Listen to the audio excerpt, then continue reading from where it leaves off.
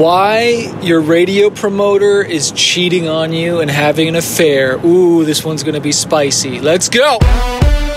I spent the last 14 years playing over 1,000 shows, touring 22 different countries, and become a top 40 Billboard charting artist.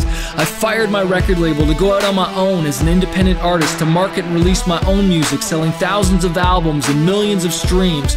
The question I always get is, how did I do it without a label and sell even more music?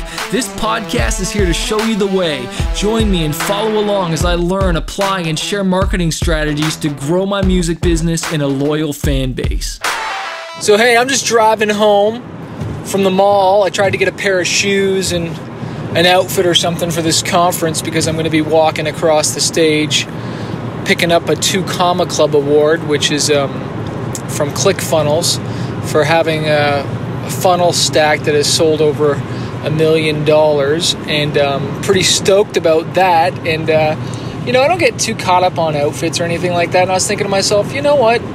Nobody really cares about what shoes I'm wearing or what shirt. I have a bunch of jackets and some nice outfits and stuff, and I'm going to get my hair cut. I don't need to actually get shoes. And I just didn't see anything, and so I was like, forget it, all right?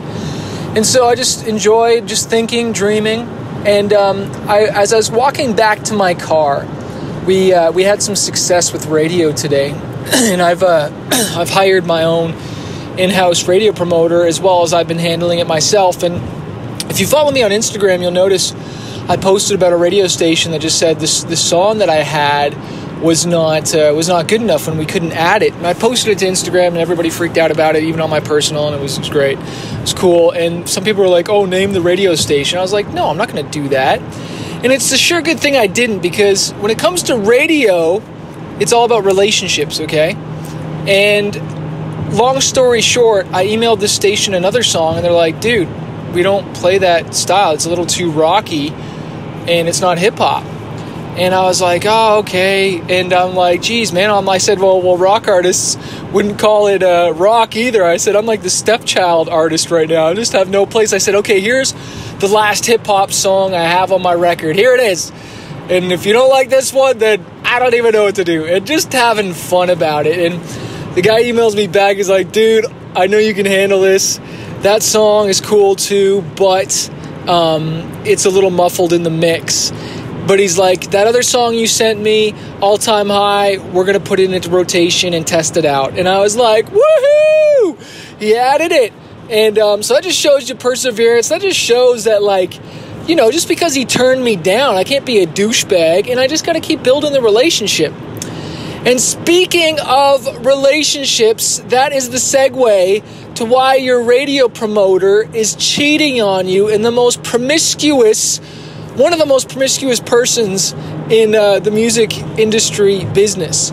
Because when they take your song to radio, you better believe they don't just have one song on their arms. They have a whole bunch of song on their arms. It's like a guy with a whole bunch of girls around his arms walking around, all right? And that's what radio promoters do with artists, because they don't just go to a radio station and go, "Oh, I'm just pushing this song. It's only this song that I'm pushing." No. They always take at least 3, 4, 5 songs on, because they don't know which one's going to hit.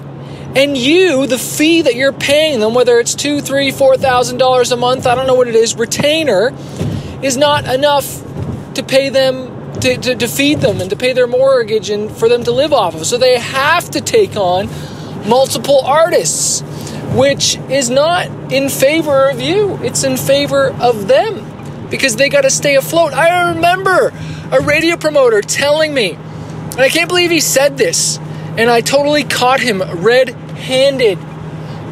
He said he was going to meet with this station, and he's playing them songs, and even said to me, he's like, "Yeah, man, your song, yeah, it was the one that the guy picked. He really liked that, and you're a new artist, and he took you over this other artist." And it was kind of like, so you even were probably trying to push this other artist more than me. And I remember I didn't even catch it at first, but then later on I caught him at the fact that this other artist that he was pushing, that I happened to be on tour with, and no offense, and straight up, their music sucked. Their music sucked. It wasn't nearly as good as mine, but guess what? the best song don't always win. So go cry a little river, Mr. Manifest.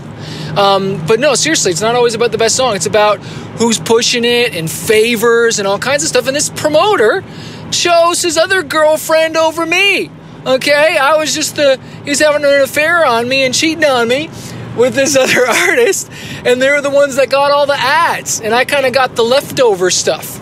Okay, and I'm not going to get into all the things that he did and whatever, but just the point is that I'm watching this other artist get all these ads, and I remember when I had a manager who understood this market a lot more than I did, because this was a new radio market for me, and he called that guy out, my promoter, out so hard, and all of a sudden we started getting more ads and all this stuff, and so he was like the judge coming in. He caught him cheating on me is basically what he did. And so, you know, if you don't know this industry, it will take advantage of you. Ignorance is not bliss. Just blindly hiring somebody because they say they like your music and, oh, this should be on the radio, or we think you'd be great for this. Just pay us thousands of dollars first, and we'll wet your ears and tell you everything you want to hear. No, they're going to cheat on you. And you better believe the same thing with a label.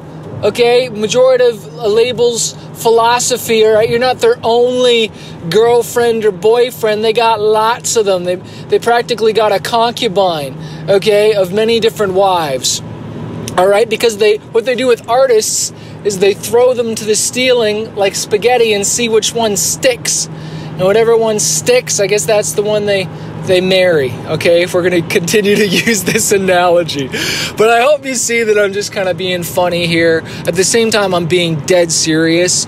But, your radio promoter is definitely not faithful to just you, okay? They've got other girlfriends and boyfriends that they're dating and they're courting because they got to eat. All right, they got to eat, and, they just got to keep going on to the next one and on to the next one. You are not their only, all right? And so that's why I'm not saying ever to hire a radio promoter, but just know the game. Know the game that they're going to have other people that they're pushing, and you might not be the priority. There's a good chance you're not going to be the priority, especially if you're a new artist. If you want more advice, if you want honesty, if you want the real deal, come join Fanbase University, all right? Get coached by me every month, twice a month actually, on the 12th and 24th at 12 p.m. EST. Get some of the best training in the music industry on how to market your music online, from running your own Kickstarter to Facebook, Instagram, ads, so much more. How I make over $4,000 a month selling music online, which is really $10,000 a month selling music online. That needs to be changed. I made that course a long time ago, and I've learned a lot since then. But anyways, go to fanbaseuniversity.com. Hope this has helped you out. Don't be discouraged by this. Just know it's the truth. And welcome to the jungle, baby. This is a volatile industry. And again, if you can't handle it, get out. If you don't got tough skin, get out. I'm in this because I can handle the truth. I can get told off about a mix and not go, you couldn't hear the vocals, they weren't good enough? Like, are you deaf, dude? No, I'm like, emailed my producer. I'm like, yo, here's what radio said about the song. And I can actually hear what he's saying. It is a little kind of hard to hear the vocals a little bit. We need to bring them up. We need a better mix, man. Once he's done with this song, I'm going to follow up with them and say, hey, man, first, thanks so much for playing my song. Hope it did good. And all the follow-up that goes into that. And then it's going to be like, hey, we did a new mix of this song. What do you think? We fixed it for you. Not just going to give up. And, if I want radio, you got to bow down to some of the rules of radio. It's not about you anymore, is it? It's only about you when you're in the studio and recording. But, your fans are going to tell you the truth real quick. Radio will tell you the truth real quick. Your friends that just want to say, oh, you're so awesome, you're so good, and they know nothing about music or nothing about the music business. There's this one friend I used to play songs for, and I stopped playing songs for him because his feedback was useless. And it was just like, sometimes he just didn't have an ear.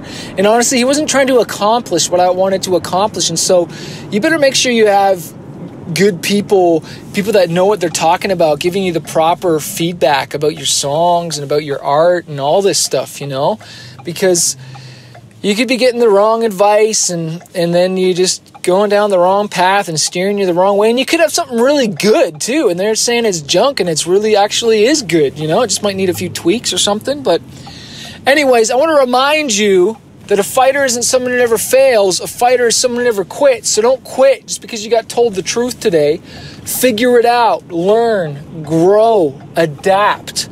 Adapt or die, baby. Hey, keep going. I hope to see you on the next Fanbase University call. Peace. So if you're a struggling artist and you're just trying to figure out this music industry, you want to go full-time with your music, you want to get noticed on social media or learn how to launch an album, an EP, or just get your music more marketed out there, I want to encourage you to check out my coaching program called Fanbase University. Every single month, I jump on the phone 2 times with my students and I coach them and I teach them how to market their music, how to get noticed, how to handle booking agents, record labels, and just get their music out there.